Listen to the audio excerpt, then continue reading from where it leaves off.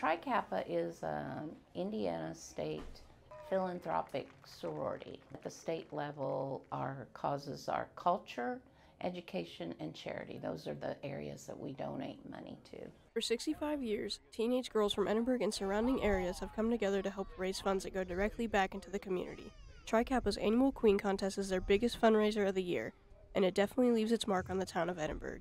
Biggest fundraiser for our Edinburgh chapter of Tri Kappa is our Queen Contest, which people vote for the candidates in penny votes, and the largest amount of money raised is the Queen. We've raised a lot of money for these charities through that. The Queen Contest supports the charities that we support throughout the year. So we have a budgeted amount that we give to specific charities every year. So Boy Scouts, Girl Scouts, band, choir, we're able to give to people that request donations. We use it for convocations. We buy books for reading is fundamental.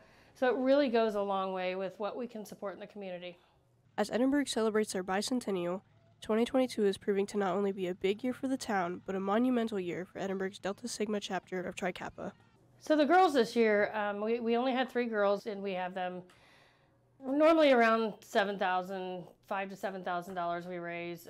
This year, these girls raised a staggering $38,000+, and truly just crazy, overwhelming even, that we had that much community support, so it was pretty exciting.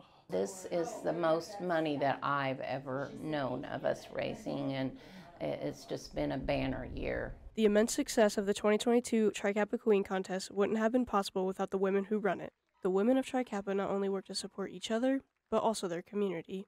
I think the best thing about Tri Kappa is the sisterhood, just meeting people that you would not normally meet. And really, Tri Kappa is about being kind and being a good person, and I like what that tells us, to the kind of people that we want to be and amongst the women we want to be around. So it's very empowering.